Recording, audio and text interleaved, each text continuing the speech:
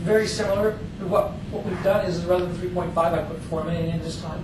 I have not yet laid out the rules for what the match would be from the local school districts. I would fully expect, and I'm going to ask the legislature to ask local school districts to find a match for that money to put directly into salary enhancement. What we're looking for is a way to enhance salary policy and allow school districts latitude in terms of how they would like to do it. What I will not allow to have happen is to have them reduce salary policy or not put in normal increases in salary policy and, for all practical purposes, backfill what they would otherwise put into salary policy. So I would expect that it would be an enhancement for salary policy. Last year it ran in opposition because some of the education groups who were representing the different special interests here in Peer for Education saw this as a deterioration, perhaps, of local control. I don't intend this to be a deterioration. What I want is participation at the local level, but to find a way to incent that the dollars coming from the state, some of them, go directly back to classroom teachers. And in the past, I don't think that that's necessarily happened, in part because we have a huge number of people out there looking for teaching jobs. And so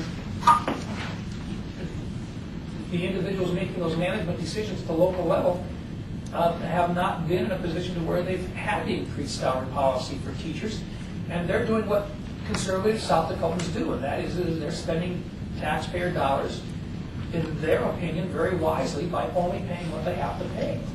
So now I think there's an interest there in trying to find a way to enhance salary policy, but at the same time, we want those teachers to participate in efforts to work towards goals of enhancing education in those areas that they can make a difference in. So team building, coordinating efforts, whether it be math or science or in an elementary setting, what they want to do in terms of reading scores, that type of activity. But I simply want the rules laid out on a school-by-school basis so that they have a chance to participate in actually seeing the outcomes improve for those students. And in doing so, have the state provide some incentives for them to do that. This is not, and I do not want it to be a competitive issue, one teacher pitted against another. I'm not interested in that. What I'm interested in is providing team-building opportunities at the local level. But you would also, is this true to say you wouldn't want to backfill? But I would think you also don't want to just take the amount of spread really across every teacher. No, I don't want that. I want to see them put together. I want to see them put together opportunities for teachers to be actively involved in trying new things for enhancement of education. You know, the whole goal of a school and in the institution system is to provide an education for young people. And when we provide dollars back, we don't send it back directly in the form of voucher to moms and dads and their kids. We send it back in the form of monthly checks to school districts based on the number of kids they've got. Also, whether they're in a sparse district or in a small district, you know, there are some modifications on it.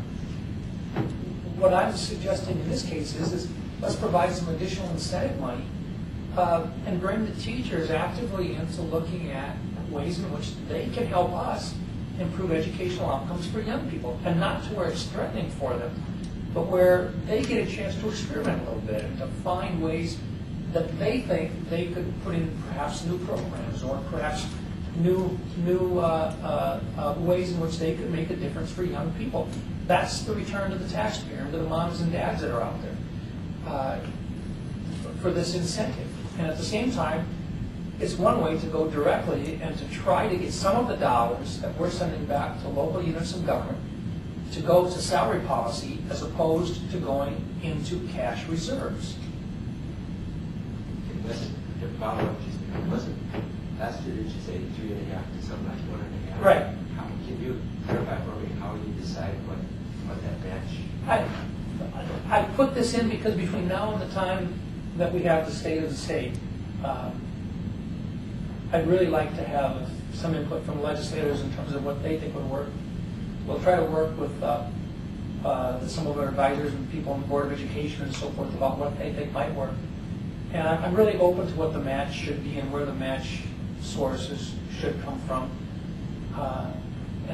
But my goal is to try to bring teachers into the mix. You know, one of the discussions that I did have, I spoke to about 400 teachers in October here in Pierre, and I did an open Q&A.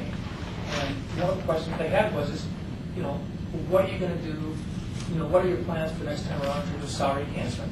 And I shared with them my frustration that, as in this case, last year I tried to put $3.5 million into a plan that would have gone back in. My own guideline was it had to be something that would enhance salary policy, and it couldn't just be across the board. It had to be planned, in which it could be school by school, but every school district could come in and offer their own alternative on how they would do it, and the locals would match about $1.5 million to about $3.5 million of ours, for a total of $5 million. And I said I couldn't get anybody from the different associations representing education interests to step forward on it. I said, where were you? Why didn't you step forward? Where was education when we tried to do this? And there was kind of dead silence in the room. And they came back and said, well, why didn't you communicate it to us by email? I never thought about that, thinking to go directly to classroom teachers. Maybe this year we'll try something like that. But I think this year we'll have a little bit more support maybe from the grassroots level, from the teachers themselves about trying to get the money in. Instead, we put $6 million into a per student allocation. And my question to them was, how many of you got salary policy improvement because we put $54 million back into the school districts? How many of you got any of that? And none of them seem to think that they got any of it.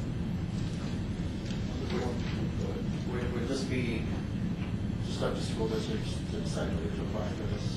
That's what I thought. But once again, I'm open to how we do it. But what I'm really looking for is a chance to look at a pilot project in which we begin a salary enhancement plan. And if I earmark $4 million and set it aside for salary enhancement, is there a way to do that? And to really literally get some feedback. I'm not stuck on a particular way to put it in, except that I want to see goals or objectives being met where teachers are actively involved in finding or working on solutions for enhancement of education for young people. I think that's something that the taxpayers should be able to be assured of. This is money that we're putting in an opportunity to do two things. Number one, enhance salary policy for teachers. And number two, to show improvements in educational attainment by young people, which is what everybody wants. I mean, the teachers out there want to see that happen as well. So let's work together on a project and at the same time enhance salary policy. But I'm very open as to the structure and the rules and so forth. I'm trying to make it easy to work on it to show that it can work as opposed to making it difficult. Governor Phil Crystal was becoming kind